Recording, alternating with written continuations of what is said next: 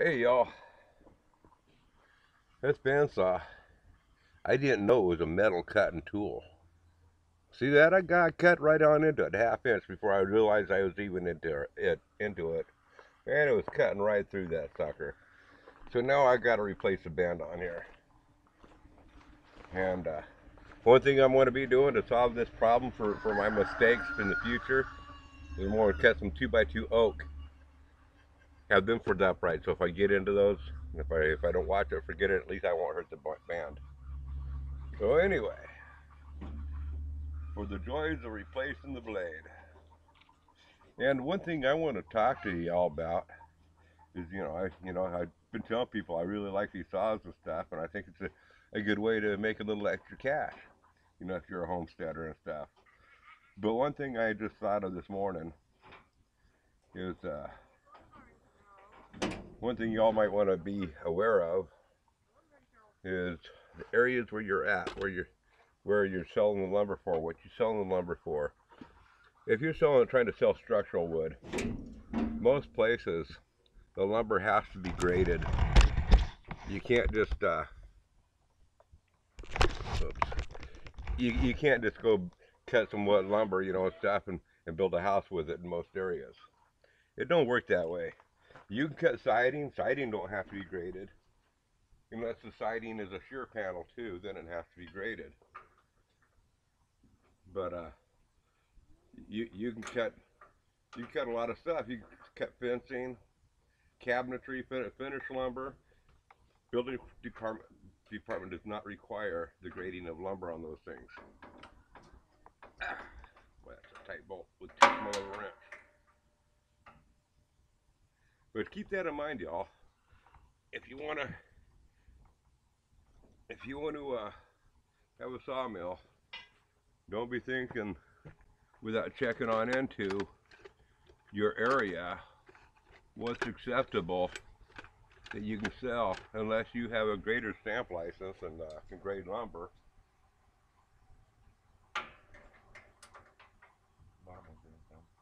Uh, okay.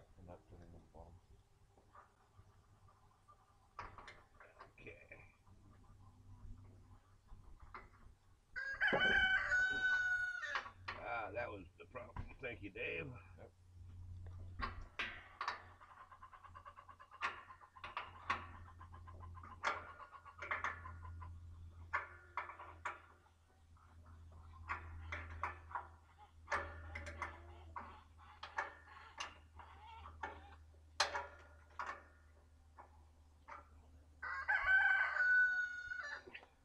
And by the way, I might be wondering, why is he all bundled up? It's cold here this morning, folks. It's 61 degrees. Man, I thought it was going to snow.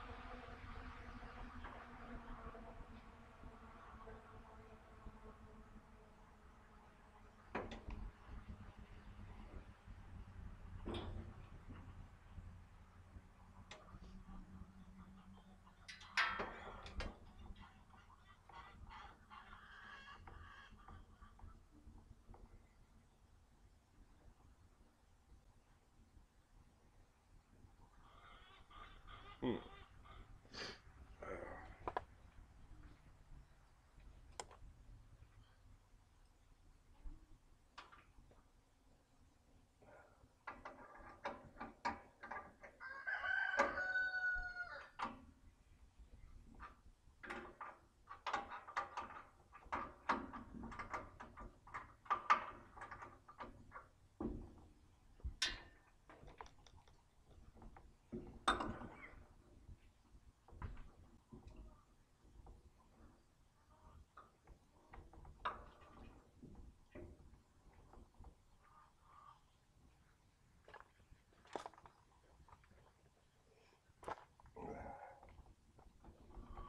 Blade is not wanting to loosen up.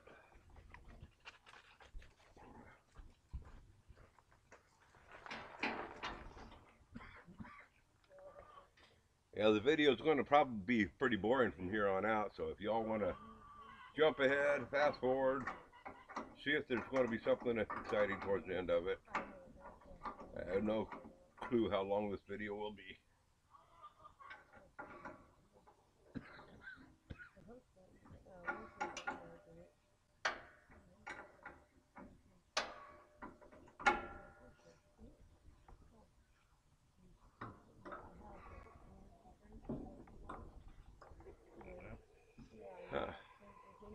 be a set through. So this thing's not want to back off.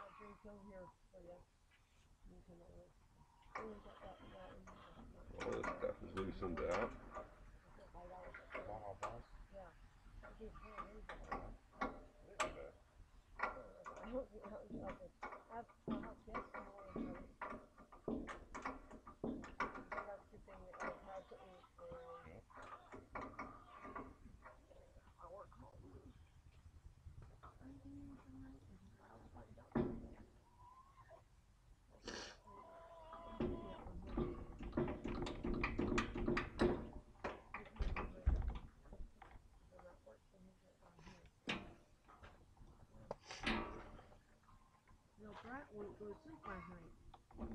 There we go.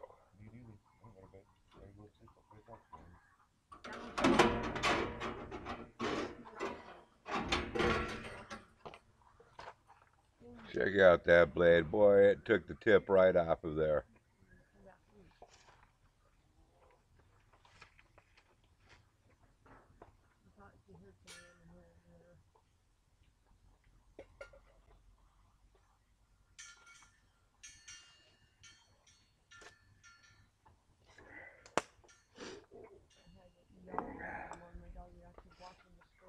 One thing about this part of Oregon, allergies are horrible. Don't move here. Nose is constantly running.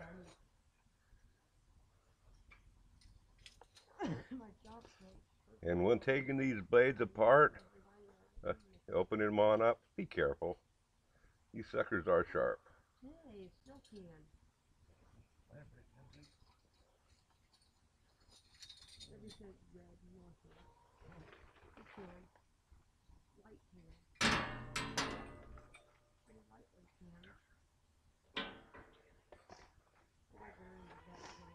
And then generally they are backwards, so you gotta turn them inside out.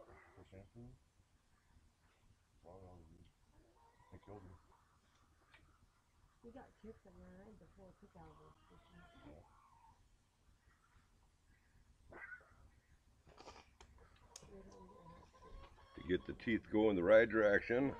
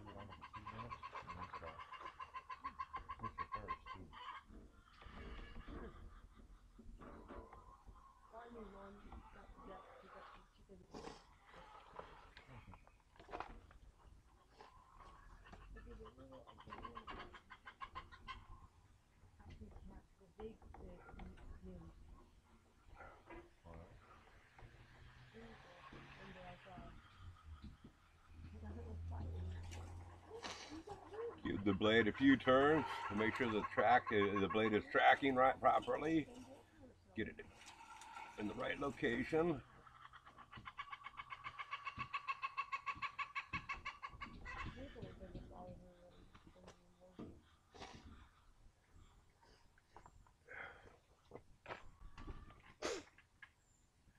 Make sure you use your Oklahoma handkerchief to blow your nose with.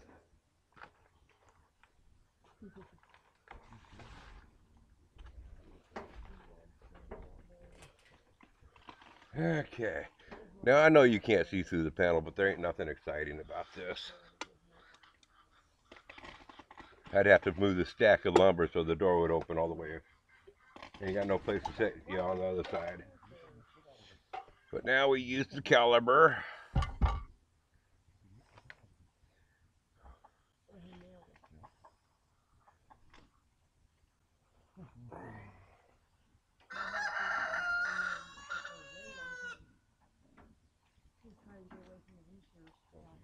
Maybe I should move you guys where you can see what's going on here. Anybody that decides to get a sawmill.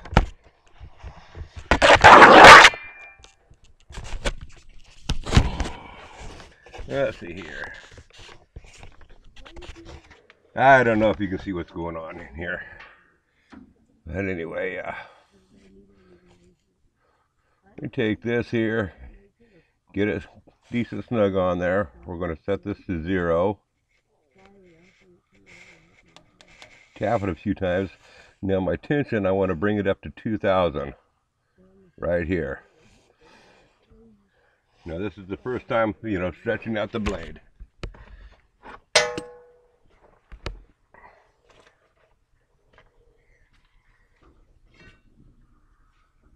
I have no idea if you guys can see what's going on with that or not, but let's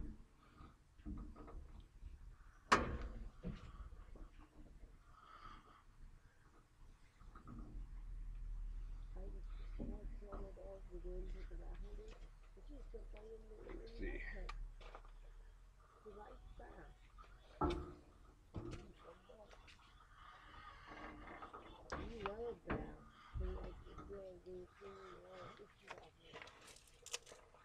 Between 1,800 and 2,200 pounds. And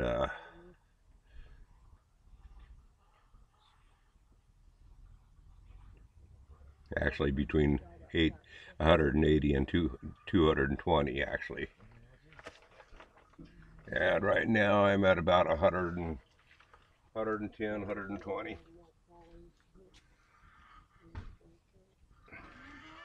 Yeah.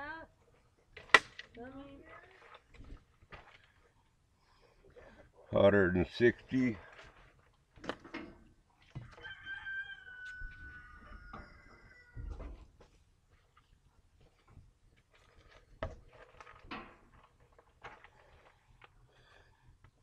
Oh, strong 175. One more little turn on here.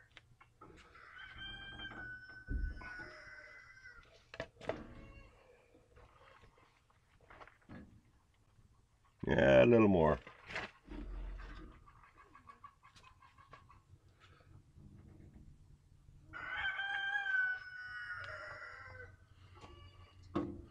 Oh yeah, we're just about to 200.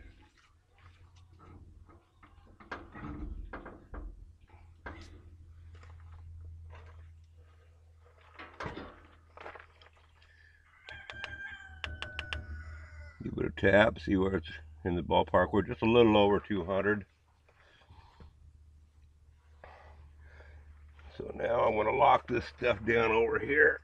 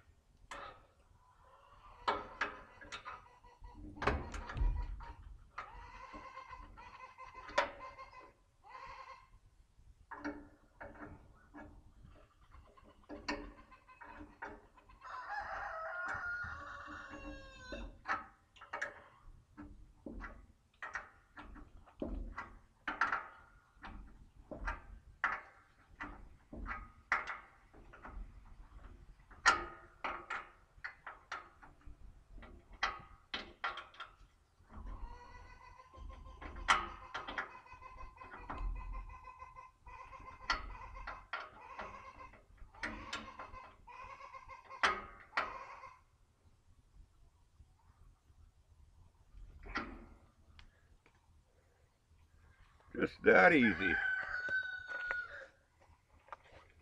Now, what I'll be doing from here on out, I'll be making a cut.